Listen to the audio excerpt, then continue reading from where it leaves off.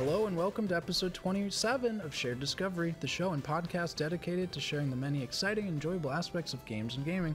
I'm your host, Victor, and today I'm joined by Ront. I added T.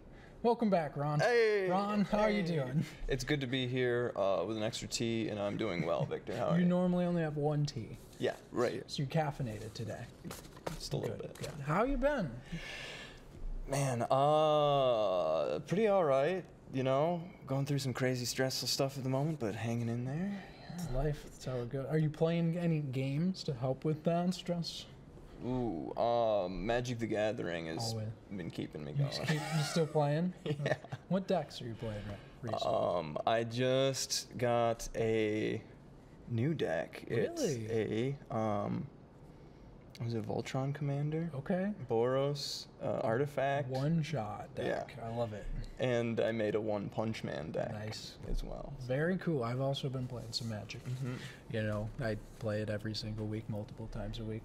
Every week. I even did some card organizing for the first time this year. Hey, me crazy. too. It's Yeah. crazy. It was in just an annoying pile last night. I was like, it's time. It's time. It's time. Yeah, I felt the same thing like a couple weeks ago when I was like looking at all these piles and boxes everywhere. Like, this has to get better. It has to. This has to change. There's just so much miscellaneous stuff. Mm-hmm. Okay, it's gone. Yep. So, other than that, playing Baldur's Gate. Having a great time with that. Fantastic. Good. That's a good studio. Today we're not talking about a good studio. Yeah. Which I guess, does that segue into our topic today? I think so. So today we're going to have a more somber episode today. For sure. You brought me this topic. You wanted to do a controversies episode. Yeah. So today we're going to be talking about Ubisoft. And if anyone knows anything about Ubisoft, you're probably already laughing. Yes. Saying you don't have enough time in an hour. We don't. We don't. We really don't. But we'll give you a little bit of history of the company. Talk about a little bit of their popular games, but we're going to mostly be looking at the controversies. So before we get into that, I think it's important to pause because we have a trigger warning here. Yep. Because we'll let you get into this. Yeah, sure. So we have a trigger warning today for this episode because this is going to contain references of violence and sexual assault, so be advised. The gaming industry is very fraught and not what I would say good in a lot of ways. And so just be forewarned, if you don't already know, this is some pretty grim and honestly like very triggering stuff. So be warned, be prepared. Yeah, and the intention for this is to just help you get informed as gamers. What kinds of games are you playing? What companies are you supporting? Exactly. Where is your money going to? And what is your money supporting? And because that's essentially what you're doing when you're buying from one of these companies, right? Is you are saying, these people, whatever they are doing right now, keep doing it. Absolutely. It's a vote of confidence. Yes. So I wanted to have this warning right at the beginning because for some people this episode might not be for you. Yep. That is totally okay. Skip it. That'll be fine. Not a big deal. Come back again for one of our more fun episodes. Come on down. You got it. So to rewind just a little bit, just want to remind everyone, if you want to come back for a more happy episode, make sure you check us out on Instagram, on YouTube, Spotify, right?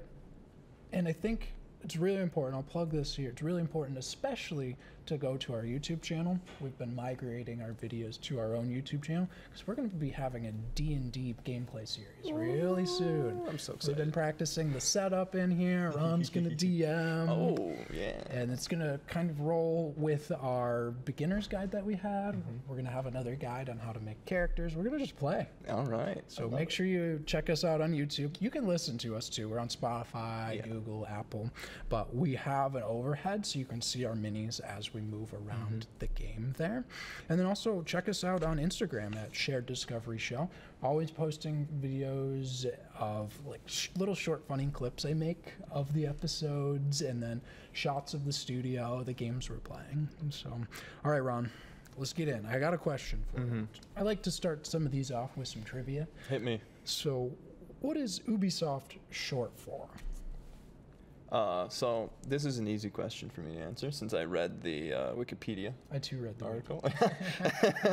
It's ubiquitous software. Ubiquitous. That's a great word. That's right. It's a great name. Yeah. It's like, it feels like a waste of a great name. It is. By the end of the episode, you go, man, what a waste of an awesome name. Because, like, who doesn't want to be ubiquitous and everywhere in, Honestly, like, games and come on. software? And great. So, I just like that little bit of trivia. And what their name, the Ubiquitous, honestly is fitting, not in a positive way, but the reach across the industry. Yeah. So we'll see that as the episode goes on. So Right. today we're going to be talking about Ubisoft, and let's just dive into some little bit of the history, where they got started, what does the timeline look like? Sure. So the timeline starts all the way back in the 80s. 88, right? And the whole, like, before I get too far, the whole company, it's a publisher. So it publishes, it distributes video games for, like, every single system you can think of they distribute. So it's like consoles, PC, smartphones, tablets, both physical and online, and home and portable video, like everything you can think of. Like, Ubisoft has their fingers in it.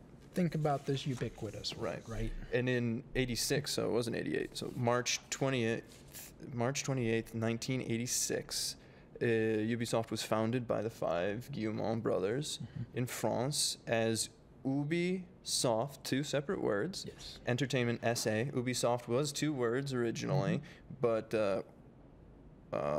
they started out in Paris, France, but soon moved to Créteil, which is a suburb of Paris, and they worked out of a chateau, which, if you're not familiar, is a type of French mansion, which... Where do you get a French mansion to start your new company? Oh, they started from the ground up. They built it themselves. Bootstrapped, yeah, you got it. And this, I was doing the research, reading through the wiki, same wiki you were, and I was like, okay, these are rich kids. Yep, these are rich kids. The company, they worked to sell supplies to farmers, and they were like, okay, these 5 brothers were going through school, getting some experience. Like, okay, what can we sell to? Yeah. And they started with like CDs and electronics and computers, and then they saw the video games were popping off. Like, that's the one. Let's do it. Yeah. And the quote in there, I might mess it up, but who cares? It's funny. Is like their mom was like, "You can do that." But you have to run the company yourself, darlings. And it's like, okay, these are rich kids. This is hilarious. Oh, wow. So you can see their motivations from the very creation of the company. It was like, how do we make money? Video games make money. Let's do that. And you'll see that as we go through the history. Yes. So I wanted to chime in there. And so in a few years later, in 88, they had 6 developers, including Michel Ancel, an animator, and Serge Hascote, a game tester. And you're going to want to remember these names. We're unfortunately going to be saying them too many times. They're going to come up later. And then in 88 as well, Yves Guillemot was put in charge as the chief executive officer. And that will continue for the entire history of Ubisoft. Yves will stay in charge. Yeah. And they release very few games, not many of real note or mention, like Zombie. I've never heard of it. I was reading through the list. I didn't hear any. I didn't recognize any of these until this one. Yeah, 95 when they released their first big hit, Rayman. That was their breakout hit. Yeah. And I personally enjoyed it. Decent game. Have you ever played Rayman? I think I have in passing, maybe like 15 minutes, but I haven't really dove in. And that's interesting what I found for these Ubisoft games. I played them in passing. Played them at your house or something, but it was never anything that grabbed me. Right. And we'll have more about that too. Yes. They released very few games, no public offering. Then after their huge success in 95, the year after, they had a public offering, so they're no longer privately owned by the brothers. They're publicly owned, and they got tons of investment money, and were able to, over the next few years, 19 years, they continued to expand almost unchecked. Yes. With no stopping. Yes, they have studios all over the world, grabbing up this, developing, grabbing this right. Yep. And Hasco, previously mentioned, would become the head of the editorial department in 2001 and carry on until 2019. so that every game published in that period was under his purview, and he had the final call on the editorial process. In 2003, they rebranded to Ubisoft. How we know it now. Pushed the words together and got rid of all the extra fluff. And currently, they're sitting at 51 subsidiary Ubisoft companies that were either bought or developed wholesale by them. And what is a subsidiary for those that don't? Yeah, so it's pretty much just a company that's owned by this company. Okay. Yeah. So that's when they got all this investing money. You got I'm it. gonna grab that company. They have rights to that game that's selling. I'm gonna grab that. I'm gonna grab that. Yeah, it's how they got a lot of like really good selling games and a lot of really good developers, is they just bought them all. Yep. And then in 2015, there was an attempted takeover by Vivendi Media, which is a European company that does a lot of media, outside of gaming and in gaming. And there was a hostile takeover, but the Guillemot family was able to defend it over a 3-year period by buying something like $30 million. Millions, yeah, millions of shares. It was Millions of crazy. shares, 30 million shares. Something like that. And essentially stave off that attack, blocking Vivendi from doing anything. And then as soon as Vivendi backed out, you get, in 2022, Tencent.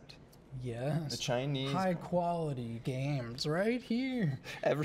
Everyone knows the Tencent has a certain level of quality. And That's a different episode. right, they'll come. They'll go. 49.9% of the total shares in Ubisoft were bought by Tencent. Jeez. So it's pretty much a partnership at this point. Pretty much. Holy cow, that's so much. And they're headquartered this day in a suburb of Paris, in Okay. Montreux or something like that. You just don't pronounce the last Yeah, French. okay. Yeah, you're teaching me that Yeah. today. You just- Woo, send it. Pretend like you're saying them and mute them, and then if someone says you're not saying those letters, you attack them and be like, well, how dare you say that? How dare you say that? That's how French. Perfect French. It's a perfect French. And before we move on from that history, for me, what I found really striking, we talked about this in the pre-show, is just how little that talked about video games. Oh yeah, didn't they what, Rayman? They've talked about Rayman in the history. It was wild. Like, it blew my mind. The only context they talked about games was, we want to buy this developer because they have rights to that game that's selling. Yeah. And so that actually, I got onto the wiki, and this is a game developer. I'm sure they're going to talk about games throughout. No, it read like, I think I described like an article from a Wall Street journal. Yeah. Yeah, like The Economist would The have Economist. this in there. I was like, what the heck? And that fits perfectly in with their business model and their mission from the very creation. Yep. We're gonna make money. Right, and all companies have that imperative to make money, but I feel like starting with that and like nothing else. Nothing else. It really sets a tone going forward. Do you like? I just have this idea. These 5 brothers were like, I don't know, had never touched a game before, and they're like, oh, dude, they like that. That's selling, and I doubt they've even played the games. Like, Oh yeah, I doubt. that's crazy to me. So that's the takeaway I had after reading that. I was like, this is just business. I'm in a business class right now. Yep. Oh my gosh, I'm learning about hostile takeovers and subsidiaries. What the heck? Oh yeah, we're learning a lot today. We're learning a lot. So you have this one section. There's like one section that listed their most popular franchises, which are Assassin's Creed, of course. Everyone knows Assassin's Creed and Love Far Assassin's Cry. Those Creed, are their 2 most popular at this point. So good. Then you have Just Dance, Prince of Persia, Rabbids, Rayman, Tom Clancy's. That's huge. There are so many Tom Clancy's games. Oh my gosh. Ghost Recon, Rainbow Six Siege, Yeah. like It kept going. Ghost Recon. Yeah. I was like, I don't think I've touched any of these games. Holy cow. I saw in there they actually made a deal with Tom Clancy himself to use his name Really? for the games, yeah. Wow. Watch Dogs is a pretty recent one. And that's it. They listed them. Whoa. Like, if you want to know about the games, go to the pages.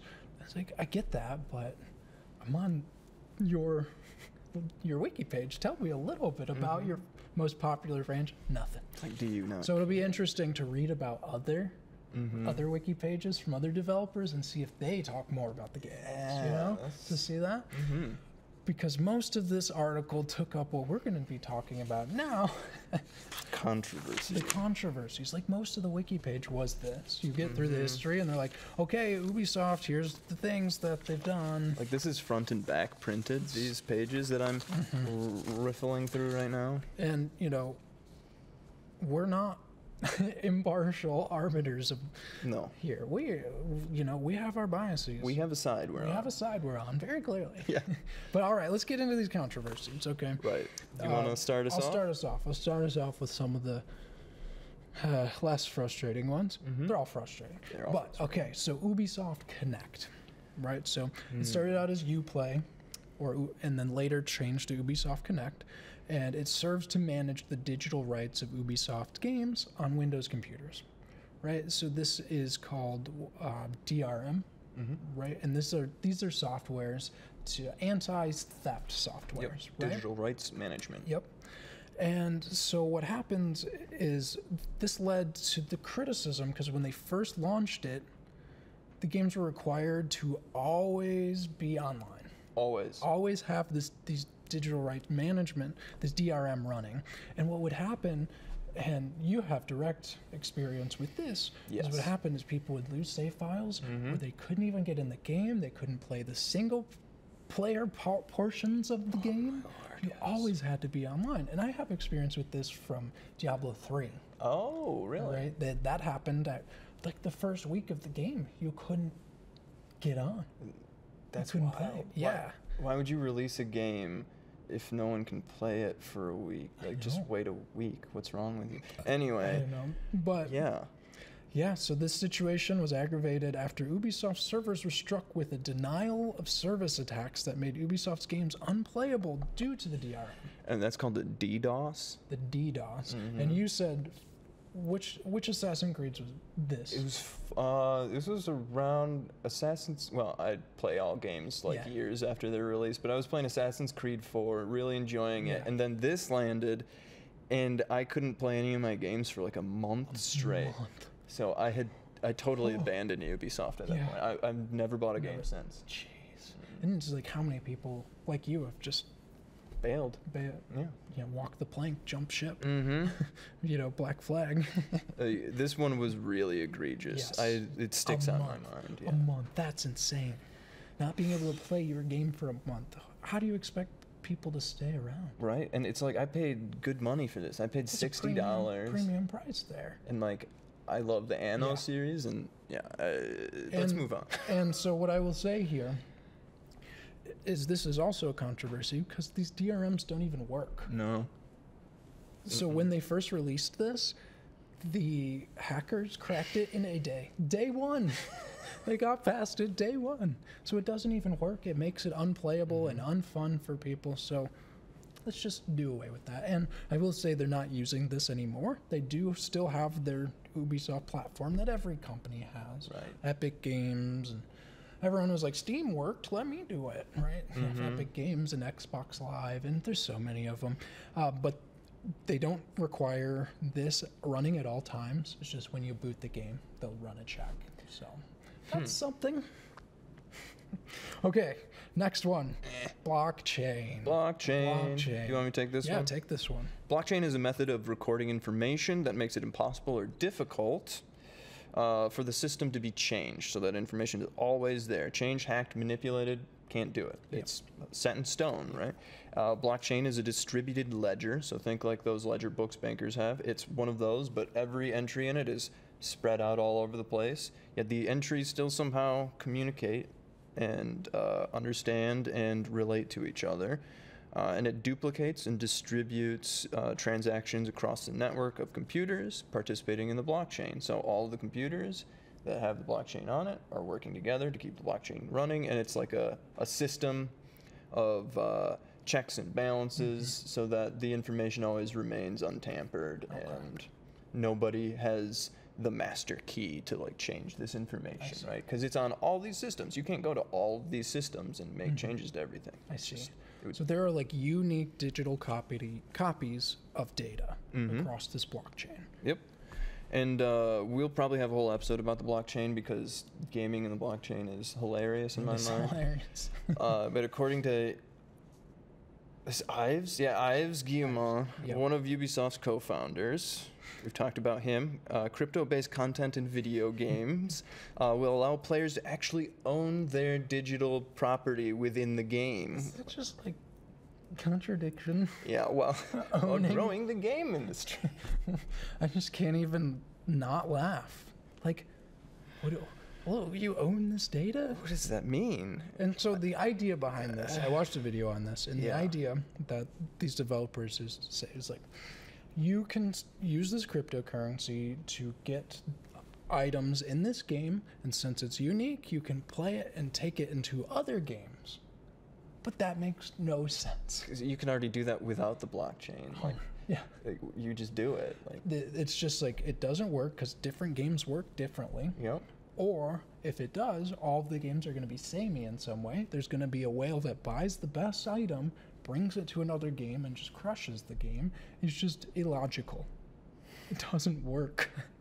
Doesn't work. It's pretty much just a get rich quick scheme, like a lot of the blockchain and like crypto scams that we saw like crash Yeah. the crypto market recently. Yep. NFTs. Woo, way to go. Yeah, so dumb and it doesn't work. Is that our? That's what I put. It's dumb, it doesn't work. And, you know, you have a point here that it's just a high-tech pyramid scheme. I'm like, wow, that is so accurate. That really is. Yeah. And it really fits in with the ethos of the company, though. Okay, what is popping off right now? Will that make us money? Invest in it. Invest. Right. Right? So that's, Yves Guillemot, that's their business model. Yeah, and they put millions into this. Millions of Tens of dollars. millions of Yes. dollars into this. So much money. So- And so these two controversies here and the next one, they all really fit into this, like you said, this larger network of controversies across the gaming industry. Right. Like, this isn't unique to just Ubisoft. Ubisoft is just one of the most egregious, Yes. like, It's like perpetrators. very obvious. Yeah. Right. Okay, Ron, Yep.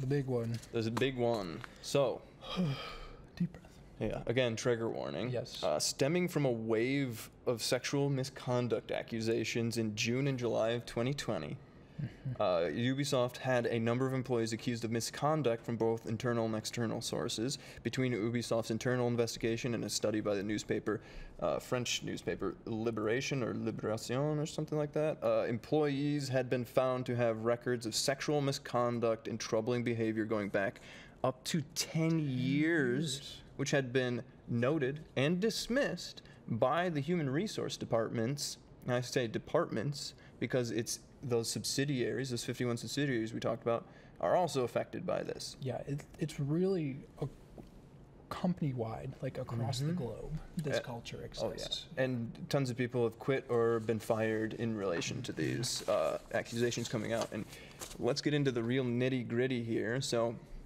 starting right off the bat, this is a guy we haven't heard about before, but Ashraf Ismail, the creative director of Assassin's Creed Valhalla, the Norse one that just Yeah. came out recently, stepped down due to these allegations being made. So, where he is now, nobody knows. Yes, they stepped down, probably got a cool severance package on the way out. But, Sorry. yeah, no, you're good. That's real. too real. Yes, And he'll probably get a job somewhere else. So, probably. yeah, so he was terminated in 2020. Ubisoft announced 2 executives that were also accused of misconduct had been placed on leave while they were performing their internal review of these accusations. And doesn't really say if those guys got let go or what happened to them. And then specific accusations were made at Ubisoft Toronto, where the studio co-founder Maxime Bellan was forced to resign by management due to sexual misconduct. Yeah. And it keeps going It this keeps way. Like these higher ups across the globe in all of their studios, and many of their studios, all is a big generalization, but like it happens. Like it's rampant in the company. And then there's the statistics that we saw here. It was So there are, at a certain point, the company had over 16,000 developers. This is just developers, right? And of those developers, oh, you got it here. Yep. So let me read that off here for you. So Guillemot sent out a company-wide letter in 2020 summarizing their investigation, finding that nearly 25% of employees had experienced or witnessed misconduct in the last 2 years. The company was implementing a new 4-point plan to correct the problem. So if you were an employee at Ubisoft, you had a 1 in 4 chance to get sexually assaulted. Experience it or witness it. Like, what? That's insane. Like, 1 in 4. 1 in 4. 16,000 developers, it's like 4,000 developers minimum, right? Yeah, 4,000 developers, and that's not even counting for all of the other positions that exist within companies. No, right? yeah, like thousands of people. Like, that's not counting your just like support staff. Yeah. Like, it's insane. And then, yeah, continuing on, he was forced to resign sexual misconduct issues and led some employees working there to express strong concerns that the way the studio and HR and management disregard complaints just enables this behavior from men, right? And Tommy Francois, the vice president of the editorial and creative services, had been placed on disciplinary action leave around July, and by August, he was let go. So at this point, the company's bleeding tons of people. So many people. And then, I mean, we even Hascote? Yeah, Hascote. Like, he'd been with the company since '88, I think. Yeah. And he was OG. He was OG, and he was in charge of so many games, and he infected is what I was gonna say. Yeah. But I think that's a good word here. I was gonna say impacted and infected how the Assassin's Creed games were made, right? Because he wanted to avoid the use of female protagonists. Yeah, like completely. Because, quote, they don't sell games. Females do not sell games, in his thought. And so not just sexual misconduct. Now we're getting into open sexism. Open sexism. And you know the reason why they said they didn't have support female characters in their Assassin's Creed or Far Cry? Oh, do tell, Victor. They had difficulty animating female characters. They said they couldn't do it. They said they couldn't do it. Even though it was done in earlier games. Tons of previous games. And they would go on to do it some more in future games. Like, what the heck? So, and then it says, Ubisoft employees said that following Assassin's Creed games, which did feature female protagonists at release, including Assassin's Creed Syndicate and Assassin's Creed Origins, the editorial department wanted to remove or downplay all female roles. All female roles. What does that mean? All female roles. What does that mean? How is it so wide sweeping and then nobody bats an eye at this? Or like, was there a discussion around this? There was, and the discussion came from Hascote. This was due to the belief that Hascote had sent to the department that female characters did not sell games, and because of his clout within the company, the developers would have to make compromises to meet his expectations, such as the inclusion of strong male characters. If they included a female character, you had to have a strong male character with them. And if the females were used within a cutscene, which he didn't like, Hascote thought they were bad ways to deliver narrative. They had to be attended with a male character. If we didn't know where this guy came from, I'd be asking, where did this guy come from? Where did this guy come from? It's like France. Okay, yeah, and spurred by these claims, the newspaper Liberation, French newspaper, had begun a deeper investigation, and they released a two-part report that claimed that Ubisoft had a toxic workplace culture, which I feel like this is pretty obvious at this point. Yes. And it was corroborated by employees from other studios that suggested some of these problems had extended from the human resource heads of the company ignoring complaints being made against Hascote. Yeah, and it says that these had been reported directly to Yves Guillemot. Yep. Directly. Many employees said that these were directly to him. And sweep it under the rug, keep him there for years until it comes out, until this Me Too movement. This is what sparked all of this and all that gave people the courage to speak up. And there's a quote from Ives saying that he has no knowledge of this. I have no knowledge. Any of this going on, which is just, you know, good old-fashioned lawyer speak. You know, he's just trying to cover himself. It's a bold-faced lie, especially when there's reports of tons of people coming to him with these concerns and problems. It's just outrageous. Like, how can you say that and then say, like, you're not being held accountable for this? No. What? Because Ront, he makes some money. You know, in fact, they didn't, remove any of his power or his role in the company until two of his games didn't just underperform. Oh, that's Hascoat, Hascoat, yes. So Tom Clancy's Division 2 and Tom Clancy's Ghost Recon Breakpoint underperformed, which gave Ubisoft justification to diminish Hascoat's oversight. That was the justification. That was the justification. Not the, let me quote here from this, using sexual misconduct and harassment to intimidate those who criticized him. Right, that's okay. But his games flop, and that's what loses him the job. It fits right into the ethos of the company, Ron. Right into the ethos. Make money, Victor, at all costs. Money. Oof. So, wow. All right, yeah, was that one then? I think that was Hascoat. Well, where's he at now? I think he's gone. I think they booted him. They booted him. Booted him from the company. And now, Ives, he issued, in September 2020, he issued a formal apology to the company on the lack of responsibility in the matters of these prior events. And he said he is truly sorry and is going to invest $1 million in programs of diversity and inclusion to help remedy these code violations and improve the systems and processes at the company. $1 million, Ron. Yeah, and most of that actually went to a graduate program.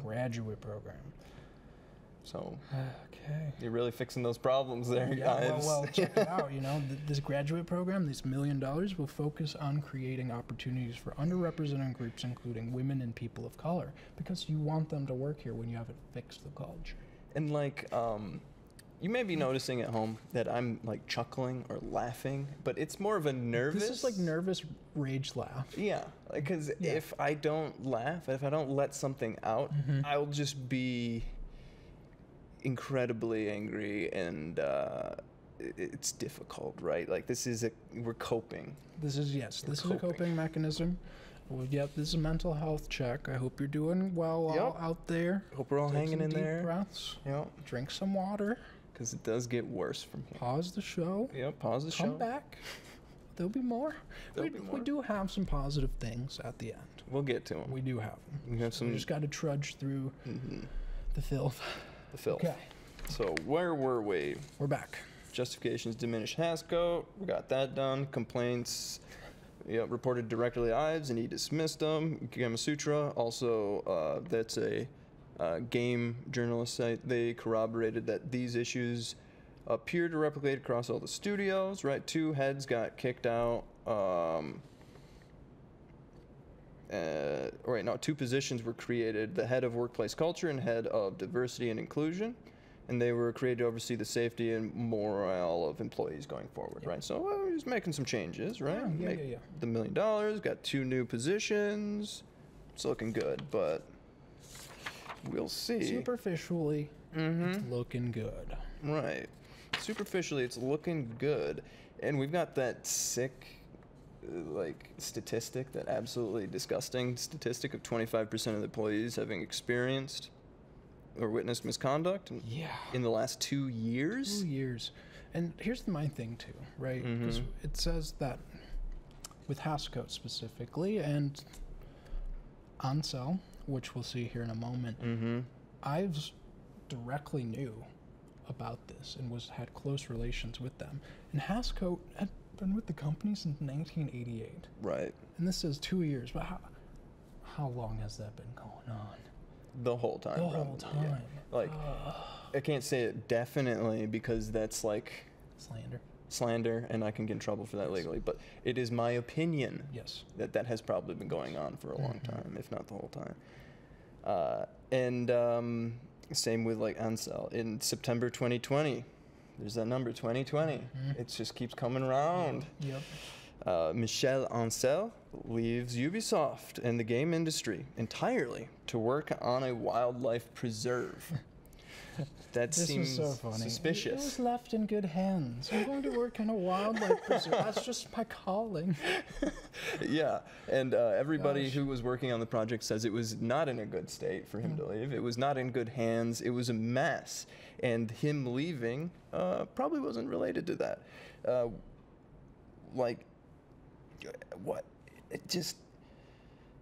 Liberation, coming back to them, found that Ansel's attention, like, he just... he was haphazard, yeah. His management style was abusive. And he had a lack of organization and leadership on the project early. And then back again, Liberation claimed that his close relationship with Yves Guillemot was what allowed the situation to continue until 2020.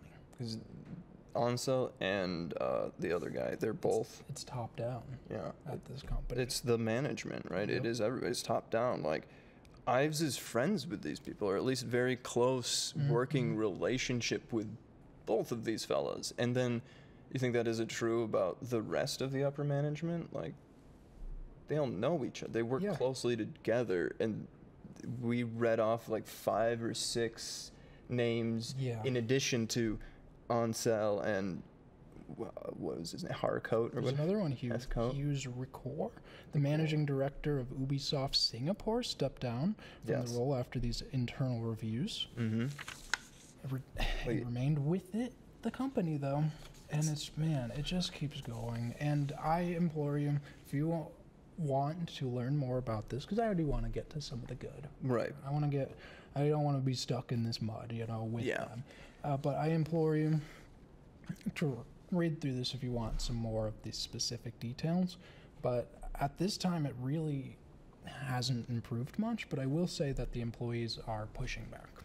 Yep. And big time. Like the French trade union, for example, Solidaires Informatique, initiated a class action lawsuit against Ubisoft in relation to the allegations. Solidaires Informatique had previously represented workers in the case of workplace concerns at French developer Quantic Dream, which is an old name there. I haven't heard them in a long time. At the trial in 2021, the Telegram reported that very little had changed within Ubisoft, the company, as many of the HR staff that were part of the problem remained in their positions within the company, both in its France headquarters and its Canadian divisions.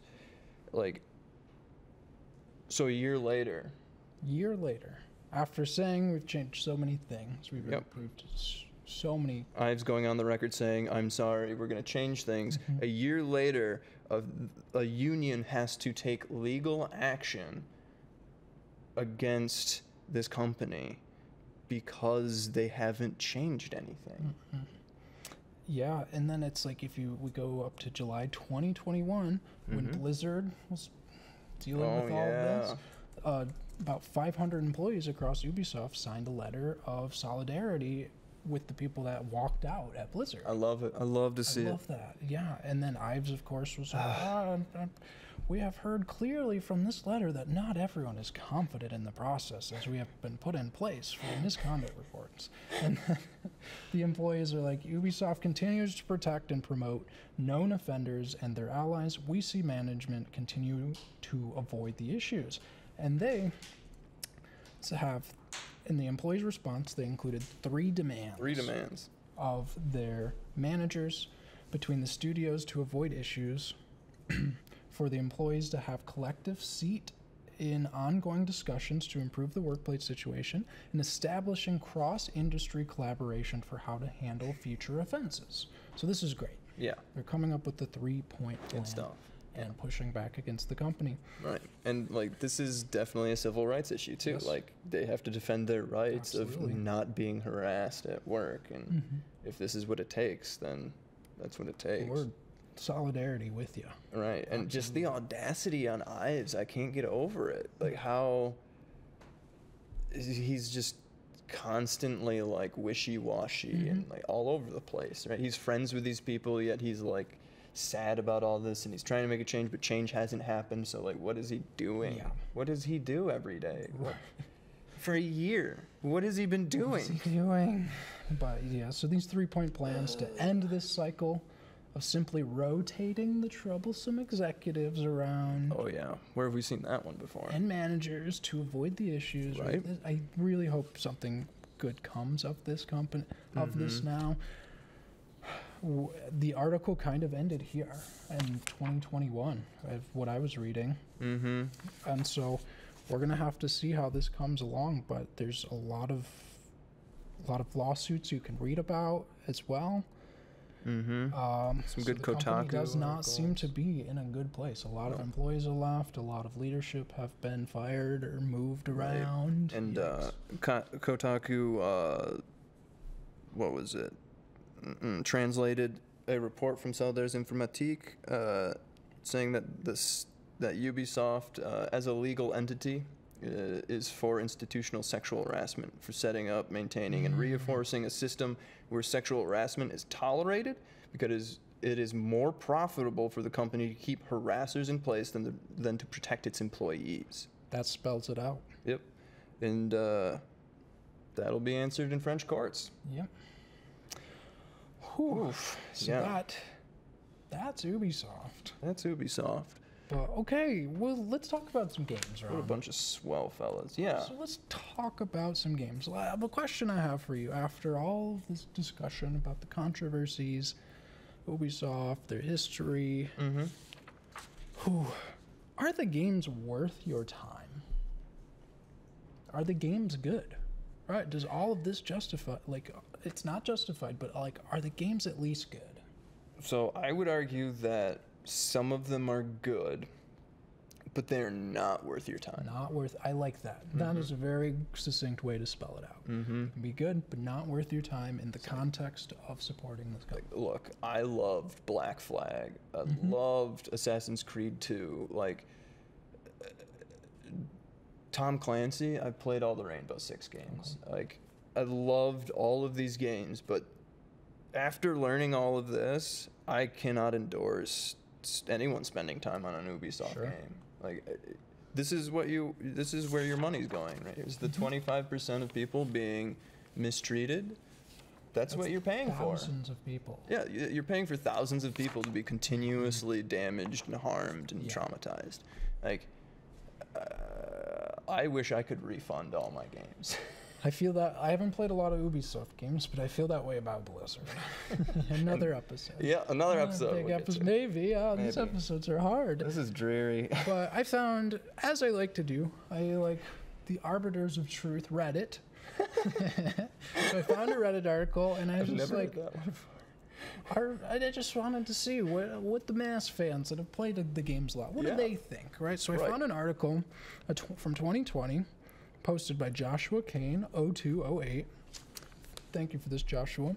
Sparked a really good conversation in the comments. And the title of the article is, Ubisoft is the king of mediocre. I totally agree with this opinion. And so I was just reading through this, and there's a lot of common consensus here that mediocrity, ubiquitous mediocrity, is the consensus across the company. I love this first one here. I'll just read through, we'll read through some of these comments and talk about it. I've come to the conclusion that Ubisoft games are the equivalent of comfort food.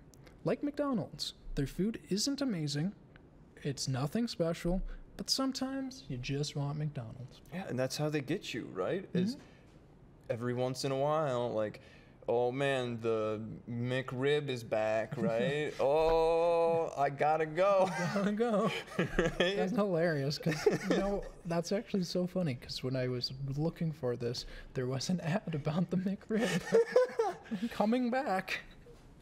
Oh man, that's hilarious. What a coincidence, yeah. Honestly, is Assassin's Creed the McRib of the gaming industry? Because every few years it's like, it's back. And it's not really the same. Not really the same. Different kind of meat. Yeah. It looks the same. And you same remember name, it, right? But it might not be the meat you remember. Oh, Lord. Okay, the next one here. I like this one. Ubisoft is the king of being on the cusp of something great. Like, right on the precipice of doing a truly great game, but then making some numbskull decisions, or having a weak narrative experience, or launching a super buggy, or just fumbling at the goal line. Fumbling at the goal line is really like, that's what I thought of Assassin's Creed Valhalla when I was like watching people play it, or like reading reviews and stuff. It's totally a fumbled game.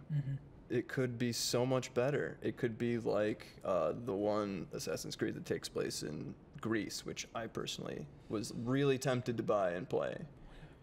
But I got to remember this stuff. Got to remember this stuff. It's like that. It's that McDonald's reference. McDonald's. Man. I'm guilty. We're guilty here. Well, that's what's important to note in this episode. We're not high horsing you. No, and it's not easy. It's not easy. It's not simple. We just want to play games we like. So it's right. Like, why are you doing this behind the scenes? Yes. Why are you doing this to me? Why are you doing this to us? To us and to your employees and people. And it's at the end of these people. And so I really like this point because it's like, think about Assassin's Creed, Far Cry. The concepts are great, and they fumble them with what we've seen are all of these numbskull decisions. The execution is never there. Yeah. Okay, next one here. Yeah. This one's hilarious. Yeah. Ubisoft games feel like they've been developed by an AI at this point. I never thought of that until now. That's genius. It's just formulaic. It works. Like the definition of formulaic. Like they love it. That's their bread and butter. They wouldn't have it any other way. That's just how they make games. Yeah, and so like in some of the comments I was seeing, I didn't put them here, but it's like the Ubisoft formula is just kind of old at this point, right? Yeah, that always chasing trends. That's what it is. Trend chasing. What works? What sells? Money. Ooh, what can we make money so we can get more chateaus? Ooh, more chateaus. And you brought that up, but I just gotta say, it was called The Chateau. The Chateau. It didn't have a name. It didn't have a place. It didn't have an address. It was just The Chateau in the article. That's so rich. So, yeah. That's such rich kid stuff, dude. So sorry to distract. Let's get back at it. No, it's fun. We gotta have fun. We gotta have fun here at the end. Come on. Right. Come on, Ron. Why do we do this podcast if it's not fun? Exactly, and it's always fun to punch up. Can confirm, brothers. Right at the rich people. Yes. Okay. This one, I really, really liked this one. I think this summed up a lot of this episode. Oh. Okay. Yep. This is what happens when you care only about share value and not about your customers. They aren't alone, but they're definitely one of the prime examples of just releasing safe, formulaic games over and over. And over and over. And over. Maybe I did put it here. The Ubisoft style of open world game is really stale at this point, and I have zero interest in playing the next Assassin's Creed. I love my misspeaks today. Assassin's Creed. We're both killing it on the misspeak. Yeah. We're killing it.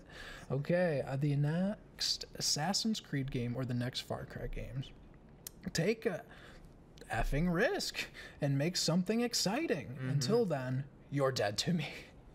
Just like the Call of Duty series. Yawn.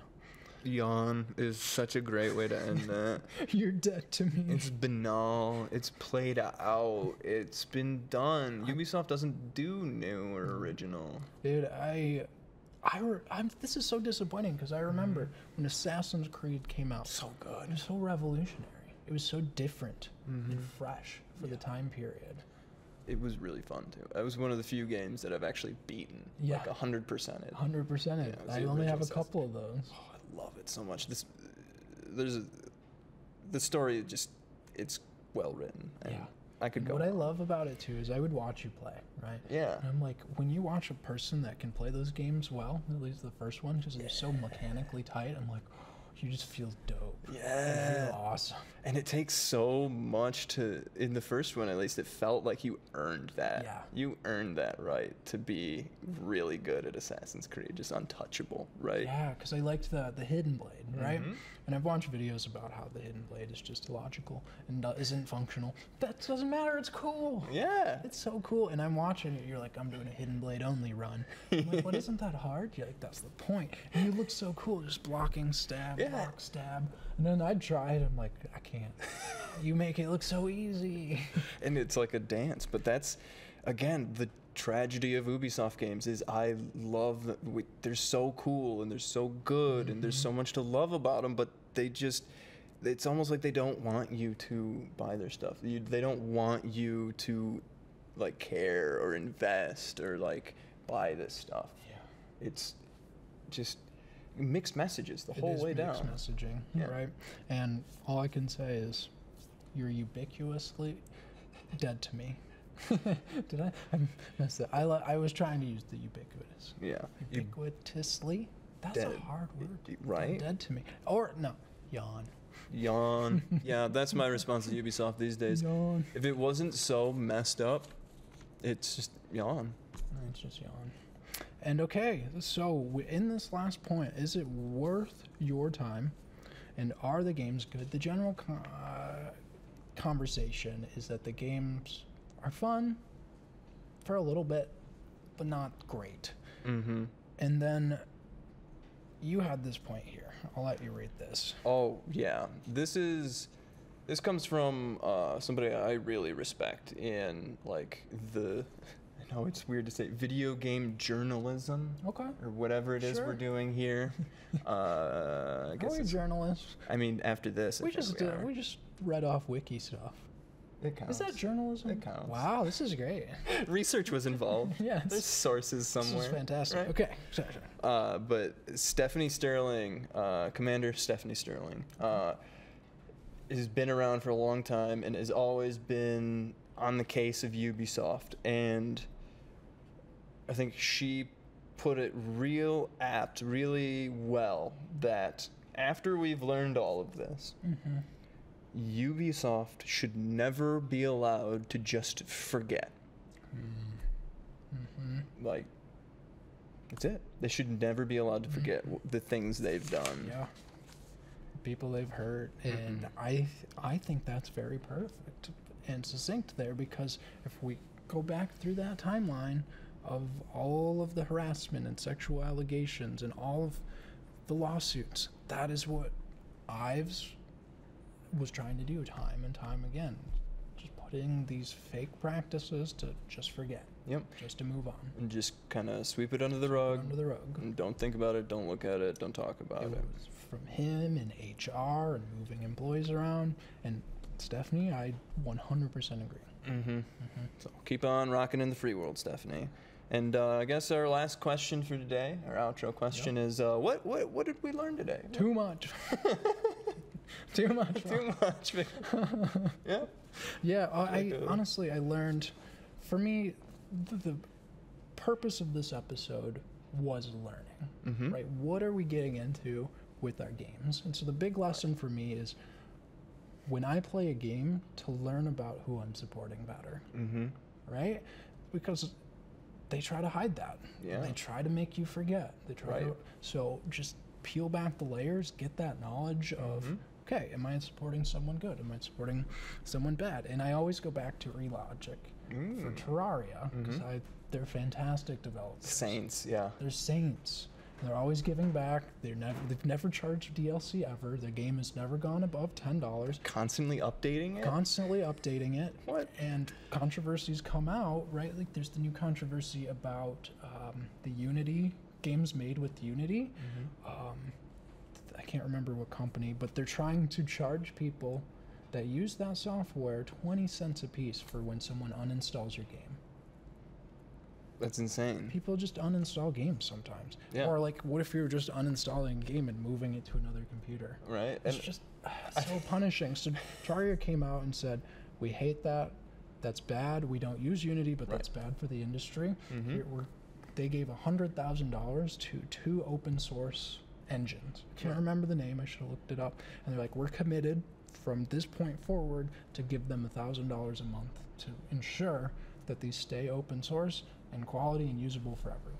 And that's going to benefit everyone. Yeah. Like, not just their company, not just the like who owns the engines or whatever.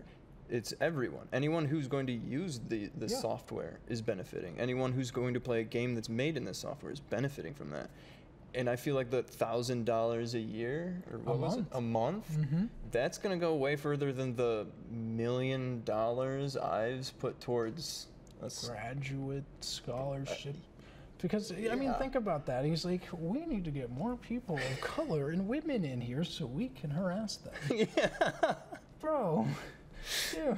Like, really? What? You think just getting more people that you can take advantage of in the industry is going to make problems go away?